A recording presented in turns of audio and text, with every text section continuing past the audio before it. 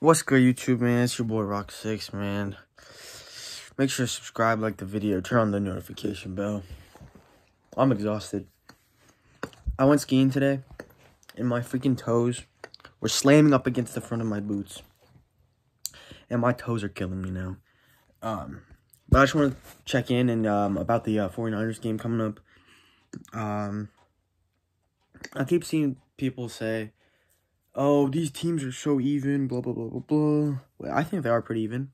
But the thing that's bothering me is the 49er fans who are saying the Eagles are going to fold. Now, that gets on my nerves. Because we're not going to fold.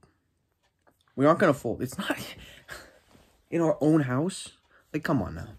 Come on now. We're not going to fold in our own house. People be tripping, but anyway. Again, it goes back to this every time. We can get to Brock Purdy. They can't get to Jalen Hurts. That's my prediction. That's the main difference of this game.